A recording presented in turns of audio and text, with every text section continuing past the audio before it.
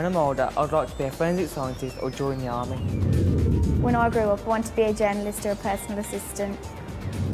I want to be a lawyer or a fashion designer. So what sort of qualifications are on offer in the diploma programme to allow students like these to realise their ambitions?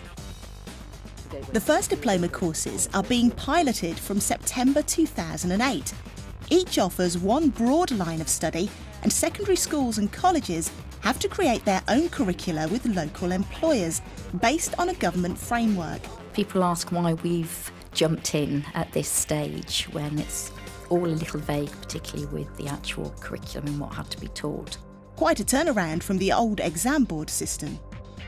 We need to get this right because this is about the young people's life chances, and we need to make sure that it's a worthwhile curriculum. We need to make sure that our staff are well motivated and trained to deliver it. Each subject-based diploma has to include functional skills across English, maths and ICT, and this can be taught in a workplace and higher education colleges as well as a classroom. So how are some of the teachers involved getting on? Two consortia are planning their diploma curriculum, but in quite different ways to fit their own situations. First, creative and media, which, as you'd expect, involves performing arts, fashion and graphic design. Teachers from each of the schools and colleges have been meeting to plan an overall curriculum. The aim is to then tailor it to the particular students' needs in each of the 5 schools. First things first, what's on offer? What better way to find out than to host a Diplomas Open Day, even if the ink isn't quite dry on the curriculum planning. We're here at our school's options afternoon to find out what we might be doing next year in Year 10. We don't know much about the diploma, but we want to find out some more about it. We've got some questions and we're going in to see if we can get them answered.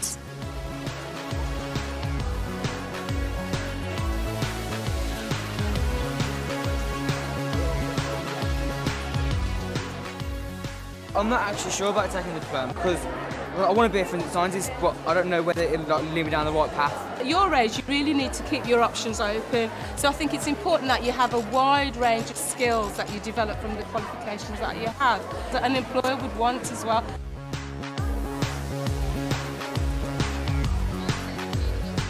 You come to us, it'd be more like the master class, so you'd come and do the practicals in photography, editing. Yeah, and our teachers are all industry practitioners as well. Will the diploma be something that universities look down their nose at? They'll be recognised in the same way that A-levels are and GCSEs are recognised. So if a student comes to us with a diploma and a good portfolio of work, then that's going to be the kind of student that we would be looking for. I've heard that some of the work will be in college. There will be some parts of the course where, for example, you might choose that you want to specialise in maybe looking at something to do with costumes or something to do with behind scenes or box office. So we'll start looking at that within the classroom and then we'll take it out to different places. So you might go to college, which will be set up for you, or you might go to somewhere like the Rep. A clear message from the pilot phase is that schools, higher education colleges and workplaces will need to work together if the diploma curriculum is to succeed. And Jenny has taken on the daunting task to make this happen for the creative and media diploma. I'm working across the schools, I'm working across the local authority and any of the agencies that are involved in delivering the diploma. What the group is currently dealing with is trying to make sure that we get everything in place to deliver this diploma line in September. As a consequence of that, we're looking at everything from what advice and guidance the young people get on the diploma, what timetabling structure we need, what kind of training, information and guidance support staff will need to deliver it. So there's a whole range of things that are actually going on at the moment. Today, she finds herself backstage at the Birmingham Repertory Theatre. There's only so much that teachers can plan without getting out and trying it themselves.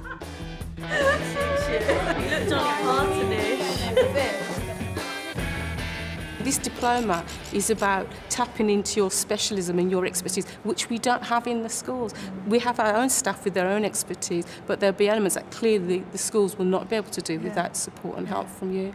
What I'm aiming for are learning experiences which are hosted by the rep at school and by the use of online resources. Students have a virtual tour of the theatre and they can go into wardrobe on the virtual tour and watch wardrobe working. What about the hands-on experience? That's what I was that's the whole idea with the diploma. I know when we've done the tour, we've gone down into wigs. That's all I want. I want to get my hands on it and start having go, and that's what the students want to do as well. In terms of principal learning, are you talking about the Units 1, Unit 2, Unit 3, the units that the students have to undergo? For example, Unit 1 scene and Unit 2 performance. See, that's the information that I need to get my head around now a little bit more. Because the diploma has been evolving, we have the opportunity and the forum to talk the ideas out, so that now, more than ever, schools and industry will develop the work that we're going to deliver together. The first thing I did, and which I showed to the teachers today, was come up with some very generic ideas about what we might provide, knowing the rep, knowing the essence of the diploma and knowing the schools that were involved. It's one of our big anxieties that there will eventually be hundreds of pupils wanting to come through the rep. So what we're looking to do is to create these quite wide generic packages of learning which are geared towards certain aspects of the diploma, which then in liaison with the individual schools, we can tailor very, very slightly.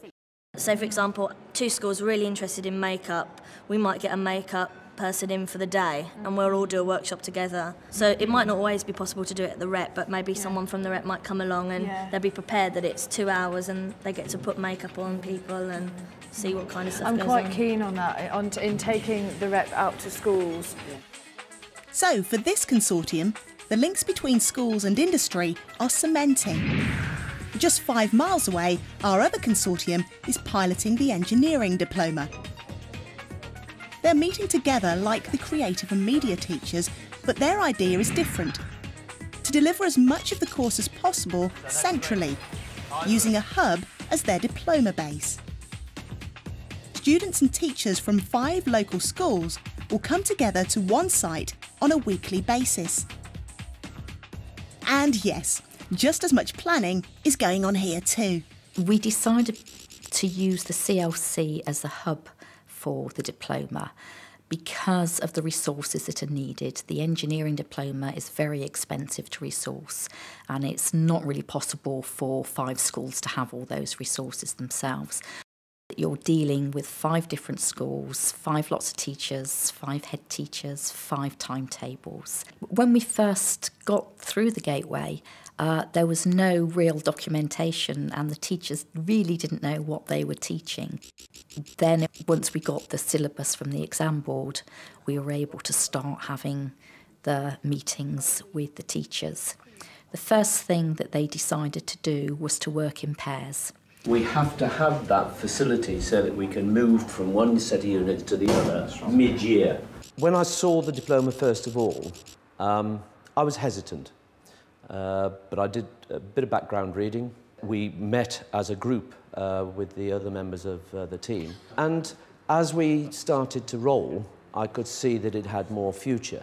You've all done brilliant schemes of work and lesson plans. I want you to look at the assessment and how that fits in.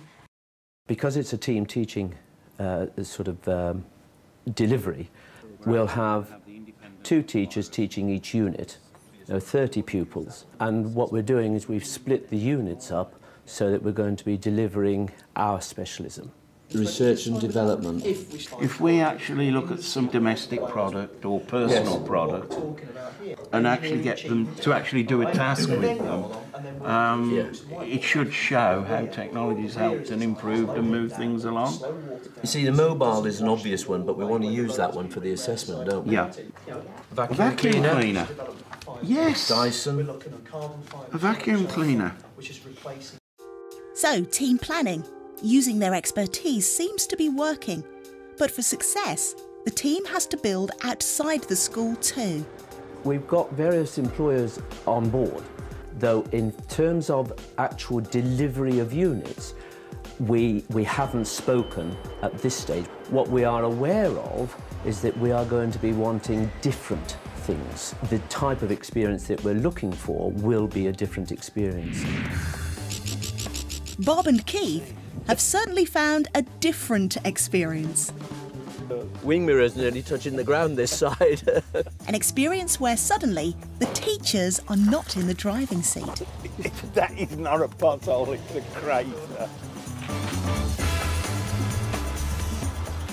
After the ups and downs of planning in the classroom, Blow my flippers if somebody had told me. the rocky road to developing that diploma curriculum still has a long way to go. With one of their local employers, Land Rover. What was that? I don't want to do that in my car. And today is just the start.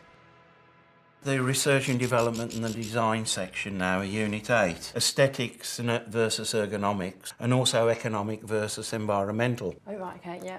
We'll be now starting to look at modules and key parts of the modules and which modules we can support with the delivery and which we can help provide work experience placements for and guest speakers for, and how we can actually support different specific parts of different modules.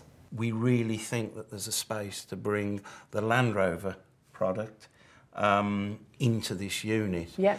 Especially with the new LRX Yeah. Land Rover that's coming out, because I understand that's a hybrid. A lot of work has been done by Land Rover over the last few years to deal with that environmental issue, and so we can give them access to all that information and perhaps get people to come in and speak to them about it. And could the students come and have a look at this sort of the way that you've incorporated new technology for these developments? Well, there's only one concept vehicle at the moment, so there may be some confidentiality issues around that. But as the press launch has been done, it should be a lot easier to get involved with the designers and how they start designing it. But whether you can actually see an actual vehicle, we'll have to look into that. So far, it's all planning meetings, meetings to talk about meetings, putting structure in place to enable good working practices to flourish. And the first phase will come into force for some students in September. How is everyone feeling about it? I think the progress we've made so far is quite amazing, from having the idea of doing a diploma to actually getting 5 schools with a common timetable and 5 teachers who, despite the problems inflicted on them by timetabling and everything, they are still so enthusiastic. There is still a long way to go, but I think a lot of the stuff that we have to do now is it's little problems that can be overcome. I think what you'll find is that the group that have come together because they actually have a real interest in forging new curriculum pathways for young people. It's about taking this as an opportunity to shape the curriculum. I wouldn't be doing this if I didn't think it was worth it. And that sounds a bit pat, but it really, you know, I wouldn't be doing this now if I didn't think it was right.